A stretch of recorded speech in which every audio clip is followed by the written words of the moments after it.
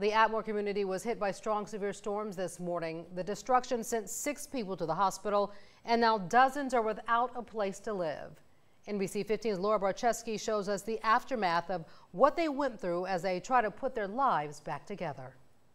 Families who live in the mobile home communities off of Jack Springs Road here in Atmore are devastated after this storm. The Rowland family used to live in the mobile home behind me. Their kids were sleeping in their beds just seconds before their neighbor's home came crashing into theirs. Then this hard wind got to shaking, just shaking the whole trailer like the whole trailer was finna come up.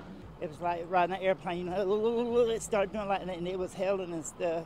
And I just said, God be with me. I've been in straight line winds. I've never seen nothing that strong. Gregory Rowland and his family lived in Big Oak Mobile Home Community in Atmore. The family was still sleeping when their world turned upside down. I'm like, it's just a storm. And all of a sudden, the whole trailer started rocking. And I got up, my kids were asleep in that room. And went to check on them, and that's when everything just, it like an explosion. Just a few trailers over, Bianca Peoples says she held on to her children for dear life, trying to ride out the storm they really had no warning for.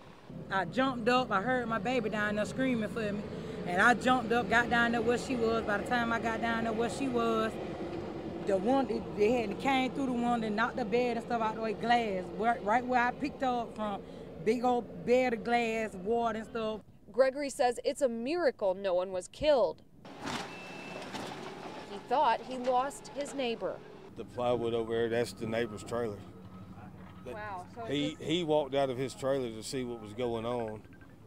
We went to, when it was over with, we was digging through the rubble trying to find him. He come out of the woods. Volunteers quickly flooded the community with assistance, helping them pick up what's left of their material lives. The Red Cross and Huxford Elementary staff handed out food and helped as many stranded neighbors as possible. Immediate needs, feeding, and some DA work. That means the people who got their stuff tore up real bad, we got a site set up for them they can go to, and we'll help them with somewhere to live at tonight or a week or so like that. Bianca says she's going to try and help her neighbors as best she can and hopes anyone watching will do what they can. Just pray for them and their families and pray for the ones that lost their houses and stuff, and just do whatever you can do. Anything helps, whether coming out here to help clean up, bringing food. If you were affected by this storm and still need help, you can call the Escambia County, Alabama Sheriff's Office, and they will point you in the right direction to whatever resource you may need.